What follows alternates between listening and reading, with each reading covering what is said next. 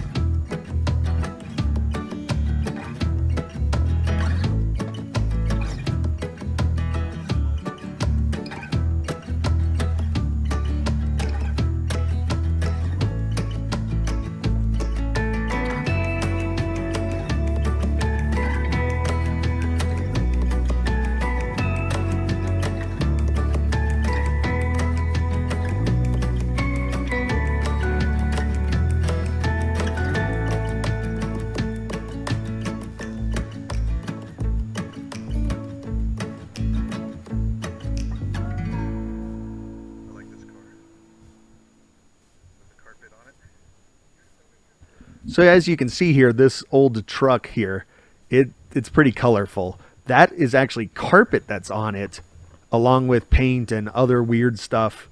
It was filled with some odd things. This shed, I like the big star and the eyeball on it. It was really cool. But then the cool thing was this little bus here. And this little, tiny bus or whatever the heck it used to be. I'm pretty sure it used to be a bus. It apparently at some point was a mobile curiosities museum. And as you can see, it says, always look, something open. There's the world's largest talking loon and stuff like that.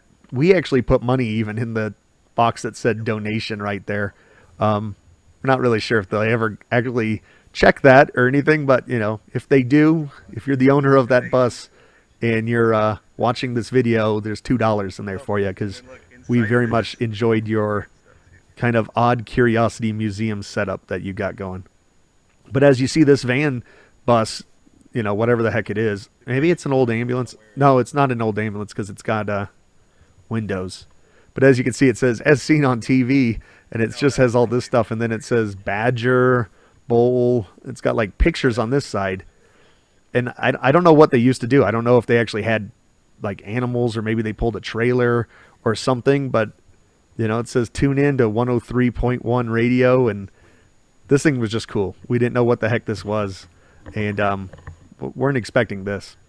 But as you see, this is just a house with a bunch of odd stuff, and it's kind of neat that it's just here in Lucas, Kansas. And you can just kind of walk around and look at the people's things and their odd artwork and things like that. The mallards, lots and lots and lots of mallards, if you have not noticed. and they're really cool. I like that they're all painted different and everything like that. And maybe they sell them. I don't know, or they just maybe Really, really like mallards. But anyways, as you see, this is a cool place. If you're ever in Lucas, Kansas, I would definitely stop by.